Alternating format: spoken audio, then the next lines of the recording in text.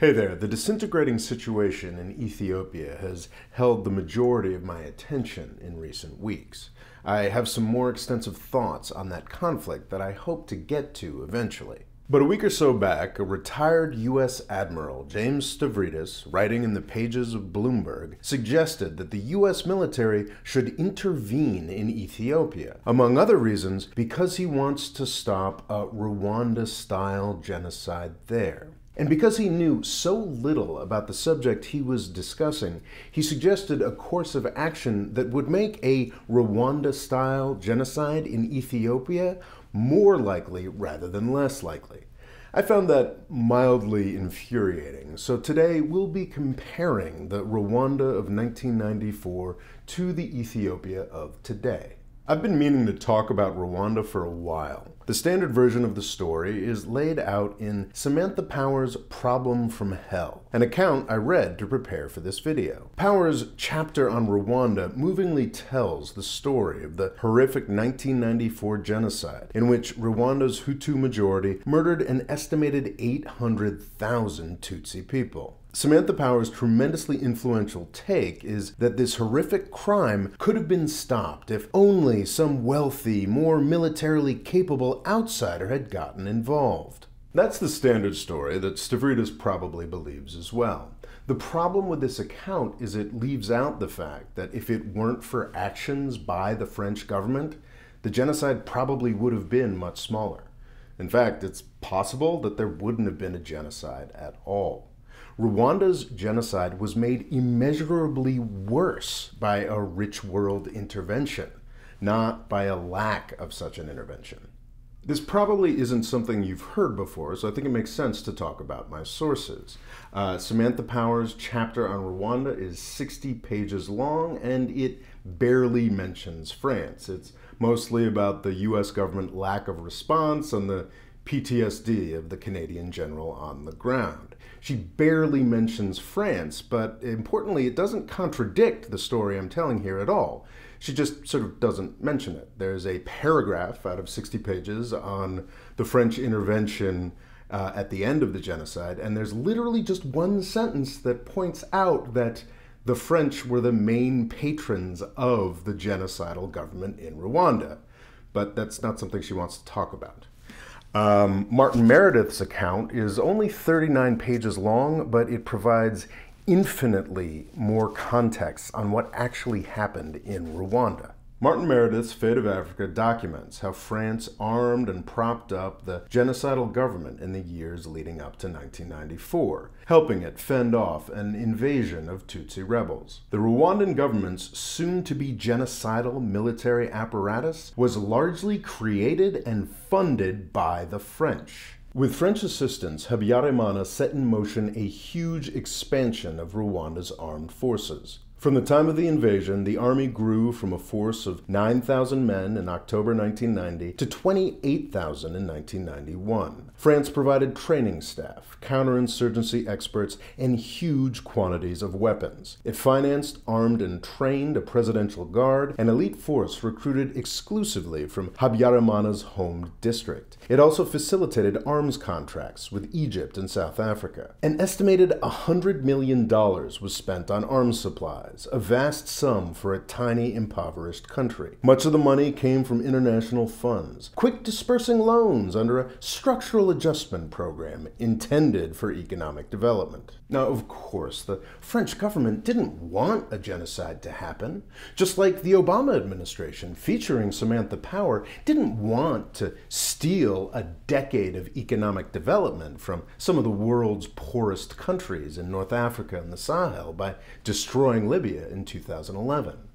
But the lack of bad intentions does not excuse these incredibly irresponsible actions. After the genocide started, the French did intervene, and they may have stopped the slaughter in a few places. But the main effect was to help their clients, the Hutu genocidaire government, escape to the Congo, where Rwandan spillover helped tip that unhappy country over into a war that killed something like 6 million people. That's something that enlightened foreign intervention has a disturbing habit of doing, turning crimes against humanity into holocausts. Not so fast, Rob, you may be thinking. What we've got going here is sort of a classic she said, he said situation. Samantha Power is a widely respected stateswoman and the newly appointed head of the U.S. Foreign Aid Agency in the Biden administration. And who's this Martin Meredith character anyway? Some curmudgeonly British journalist? Maybe he's making stuff up because he hates the French. Well, in 2021, Meredith's account was confirmed in large part by the French government. This is the second French government inquiry into its role in Rwanda. In 1998, 4 years after the genocide, a French parliamentary investigation found that French behavior in Rwanda had been exemplary, or even heroic. But 27 years have passed now. François Mitterrand, the French president in 1994, has been dead for a quarter century. The presidential report released this year confirms the grim version of events laid out by that British journalist. While it's careful to point out that France didn't want a genocide, it concedes France's heavy and damning responsibilities. So yeah, please stop using the Rwandan genocide as a justification for rich world military intervention. In fact, it's the strongest argument possible against outside military intervention. But I want to go a little further than that and talk a little more about Admiral Stavridis' comparison of Rwanda and Ethiopia. Because in one respect, he's actually not that far off. If we intervened the way that Stavridis wants us to, then I do think there's a distinct possibility that we could turn Ethiopia into just as horrific a situation as Rwanda in 1994. In 1994, France was backing a loser. Juvenal Habyarimana had ruled Rwanda for over 20 years as a dictatorial Hutu chauvinist. Exiled Tutsi forces launched a civil war against his regime in 1990. Now, the French hated this because the attack was launched from Uganda, a country that is traditionally more affiliated with the English-speaking world. The French government chose to continue to support this loser dictator, even going so far as to send troops to fight on his side in a civil war because this loser dictator spoke French, and the French government didn't want to see English-speaking Africans get ahead. It's a pretty lousy reason to fund the murder of 800,000 people, unintentionally. Even after the Civil War supposedly ended in 1993 and a new transitional government was supposed to start, the French continued to arm the failed Hutu nationalist regime and arm its military. Today, in 2021, the United States also appears to be backing a loser. In November 2020, Ethiopian Prime Minister Abiy Ahmed fell into a genocidal war against the Tigrayan people. Much like the Tutsis in Rwanda, the Tigrayan minority used to run Ethiopia, though it was a lot more recently. Abiy Ahmed is an even bigger loser than Habyarimana was. In the spring of 2021, the Tigrayans took back much of their province and crushed big chunks of the Ethiopian army. In recent weeks, the Tigrayans have won further victories and are marching on the capital. Now, the US hates this because Abiy Ahmed was supposed to be our guy. Ever since the fall of Emperor Haile Selassie in 1974, Ethiopia has been run by one flavor of authoritarian socialist or other. This has meant very different things in different times, but some form of state-led economy has survived at least one violent transition of power at this point. Abiy Ahmed was supposed to be different. He's all about free speech and political parties, but the US government was probably more interested in the fact that he was pro-business and seemed interested in selling off all those state companies. Unfortunately, he also seems to be failing, and it also seems pretty likely that he's a genocidaire. And that's what makes this intervention idea from Admiral Stavridis so mind-boggling.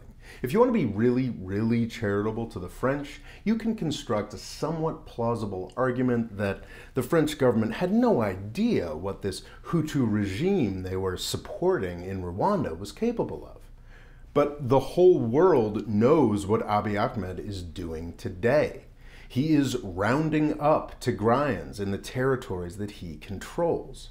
He is sending militias from other ethnicities into Tigray to rape and murder. The scale at which he is using those genocidal tools has not been established yet, but it is very well established that Abiy Ahmed is blocking humanitarian aid to Tigray, and he is therefore using starvation as a weapon of war against an entire people. That's genocide, folks. Stavridis can claim to be even-handed. The French claim to be even-handed in Rwanda as well. But a foreign-imposed ceasefire at this point means stopping the Tigrayan forces' momentum before they can establish a humanitarian corridor to Djibouti or Sudan. It would put the Tigrayans back at the mercy of a man who has demonstrated his willingness to exterminate them. Ethiopian Prime Minister Abiy Ahmed isn't rigging the court system to knock down the houses of an embattled minority. He isn't setting up nasty re-education camps to crush a religion.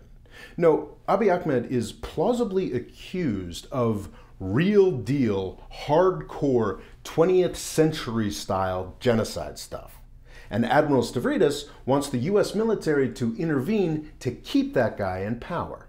Of course, that's not what Stavridis says in the article. No, he just wants to set up a ceasefire to keep the plausibly genocidal Abiy Ahmed from losing. That's almost exactly what France did for Juvenal Habyarimana's Hutu regime in Rwanda from 1990 to 1994. An outside power, the French, kept a spent and losing force in power, and that losing force, backed up against a wall, launched a genocidal last-ditch effort to defeat its enemies.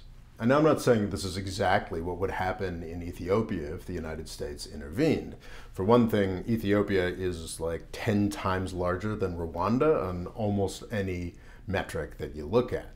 For another thing, despite all the crimes he has almost certainly committed, Abiy Ahmed is really infinitely more legitimate than Rwanda's Habyarimana was.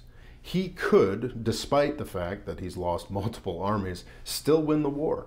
Ethiopia's prime minister may even have legitimately won an election among the majority of ethnic groups that he is not currently trying to starve to death. The Tigrayans seem to be widely hated, and very few non-Tigrayans in Ethiopia want them to take over the country again. This is a horrific civil war. It's a nation being forged in blood. Whoever wins is going to do so by committing horrific crimes. It's far better for the United States to stay out of it and not become complicit in those crimes. I believe that the US government could and should have done more to stop the Rwanda genocide in 1994. But the fact that everybody knows that, and almost nobody knows that the French government built the machinery of that genocide, strikes me as a moral atrocity.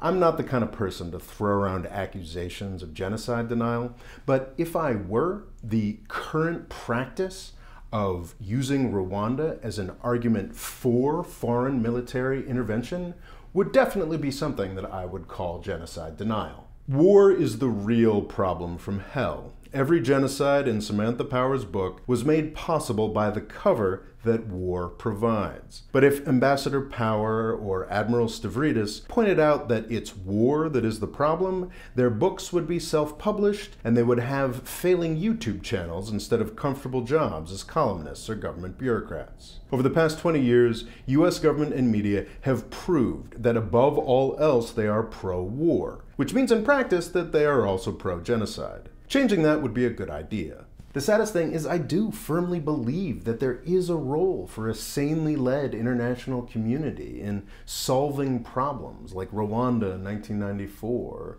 Ethiopia in 2021. Back in 1994, as a country that was largely at peace 20 years after leaving Vietnam, the United States might have had the credibility to take a leadership role in favor of peace. We emphatically do not have that credibility now. To get back to that place of trust, we have got to end all of these pointless wars that we are fighting and do a whole bunch of other things besides. A good first step might be getting more Americans to learn about the real reasons that the Rwandan genocide happened. Thanks for watching. Please like and subscribe, and let me know what you think in the comments. If you want to hear more about what I think about Admiral Stavridis' Bloomberg article in depth, you can check out this 2-hour presentation I did on it last week.